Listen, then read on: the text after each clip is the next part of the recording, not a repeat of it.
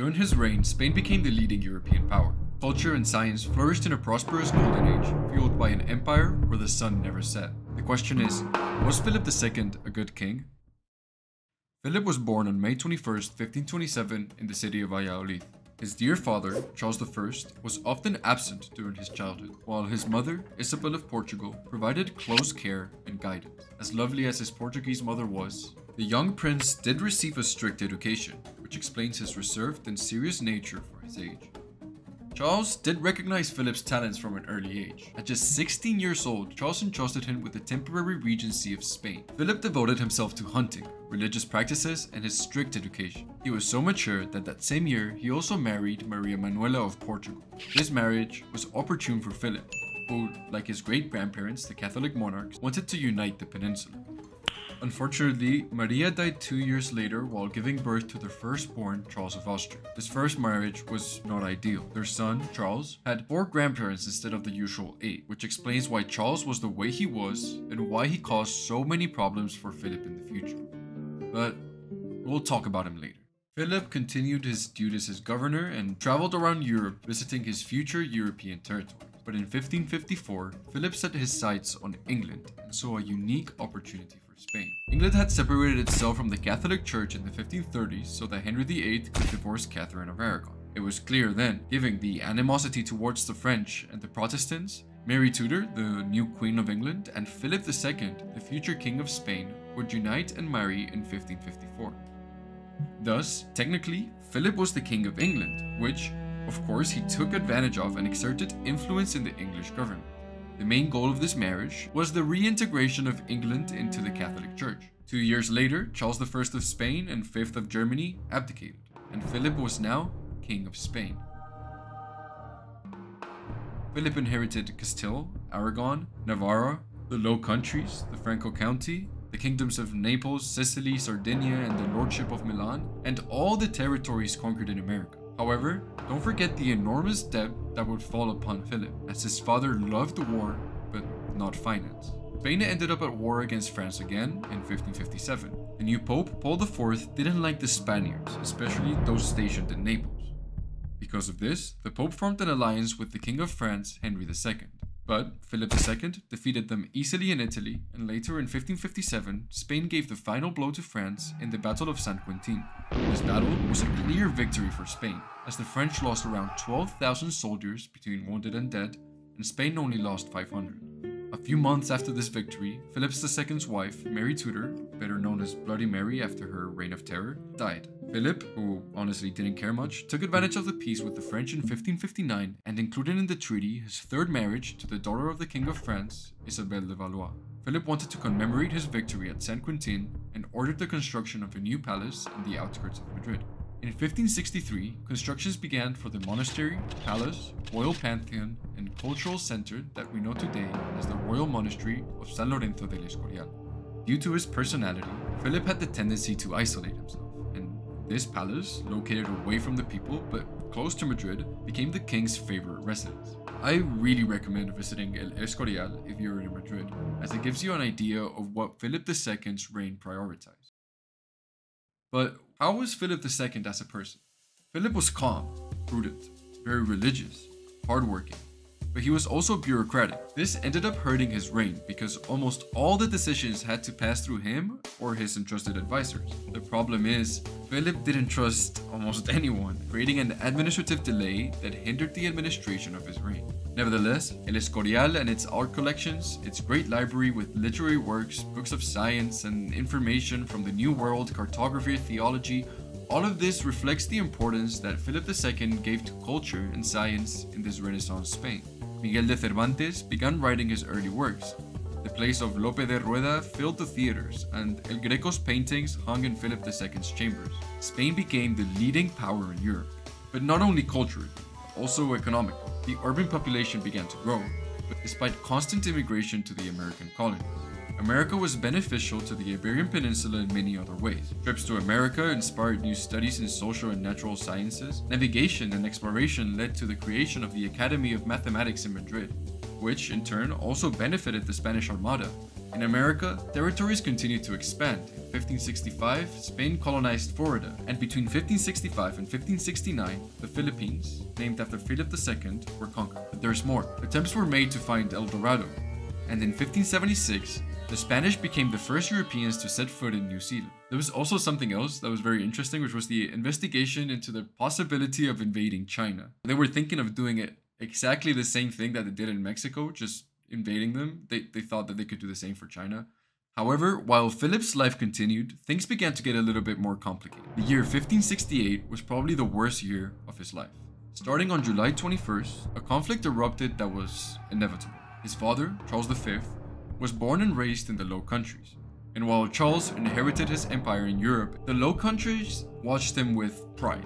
But after his abdication in 1556, the Dutch no longer liked the idea of a king born and raised in Castile, who couldn't even speak their language, ruled their lands. Moreover, the Low Countries, located near England and Germany, quickly embraced Protestantism, and some nobles like William of Orange aspired to independence. When in 1566 the Protestants began causing trouble, Philip sent the Duke of Alba to suppress a rebellion with 10,000 soldiers. These rebellions developed into a war that we now call the 80 Years' War, because it began in 1568 and then ended in 1648. This was a long and very costly war. The usual spending habits of war had already been bleeding the public treasury, but this particular war also ruined the wool export industry, which was essential to the Spanish economy. The conflict was somewhat contained in January 1577. The Perpetual Edict calmed the situation for about 7 months, but that same year, the Eternal War reignited. Let's go back to the terrible year 1568. The 80 Years' War began in May, and in July, Charles of Austria died. So, if you remember, that son that Philip II had, well, he only caused problems. From an early age, his health was already delicate. When he was 17, he fell down the stairs while chasing a servant. He hit his head and had a hole drilled in his skull. His madness only got worse. Charles began to mock his father. He attempted to stab the Duke of Alba in public, and when throughout 1567 Charles plotted a rebellion against his father and prepared to escape, Philip II had enough and executed a plan to imprison his son. On the night of January 18, 1568, Philip II silently surrounded Charles's room with an armed group. They imprisoned him in his own room, and later, he was transferred to a tower in the old Alcázar of Madrid. A few months later, Charles decided to start a hunger strike, which ended rather quickly, and then he decided to go the opposite direction, which some historians theorize was the cause of his death in July 1568. 2 months later, the worst that could possibly happen to Philip happened, and Isabel, his third and undoubtedly the wife he loved the most, passed away.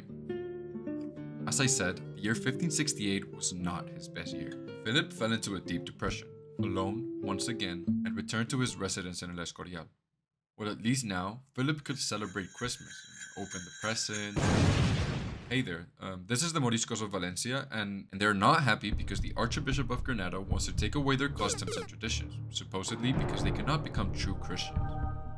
This confrontation with the church meant that from Christmas of 1868 until mid-1567, the crown fought against 30,000 armed men in the Alpujarra of Granada.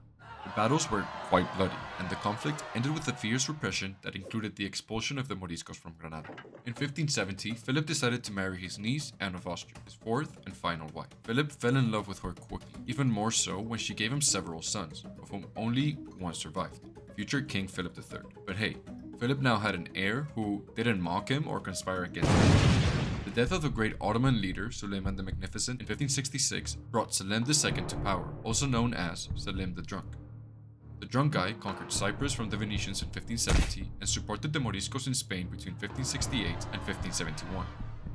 The Venetians asked for help from the Christian powers, who ignored them, but then the Pope said, "Look, I'm in charge here," and united Spain, Venice, and the Papal States in a holy league to stop the Ottomans in the Mediterranean.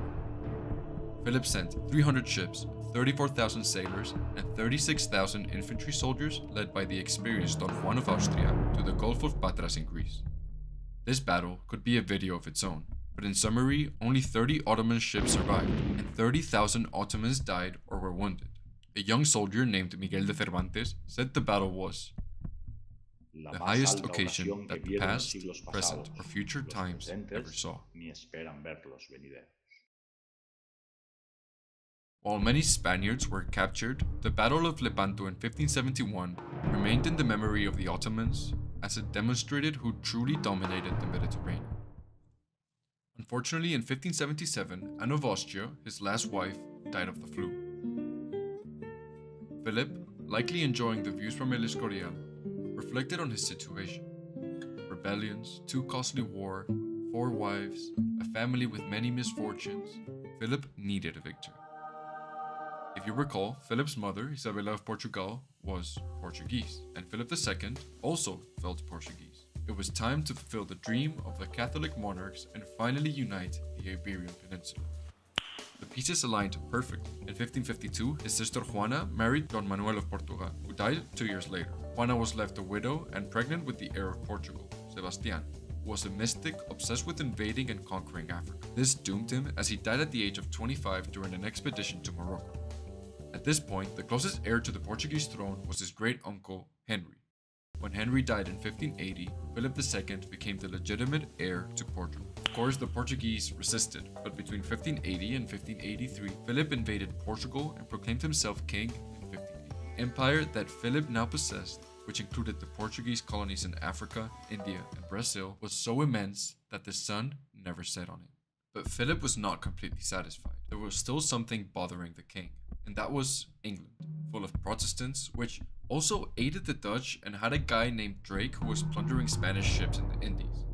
The Queen of England, the fierce and very Protestant Elizabeth I, had taken her niece Mary Stuart as a prisoner, who was Catholic and considered by many as the true heir to the throne. In 1587, Elizabeth I called for the execution of Mary Stuart, and Philip ordered the preparation of a fleet so vast and formidable that it was nicknamed the Invincible Armada. The plan was simple: a fleet of 137 ships and 30,000 men, led by the Duke of Medina Sidonia, would depart from Lisbon in 1588 with the aim of landing in England and quickly attacking London with the Army of Flanders. The fleet sailed as planned in 1588, but it ran into a couple problems upon reaching the English Channel. The Spanish fleet encountered storms, made worse by the English fleet, which attacked them with modern, fast, and better armed ships. The Spanish Armada, already defeated, had to retreat around Ireland due to the winds. During this journey, the Armada lost numerous ships and soldiers.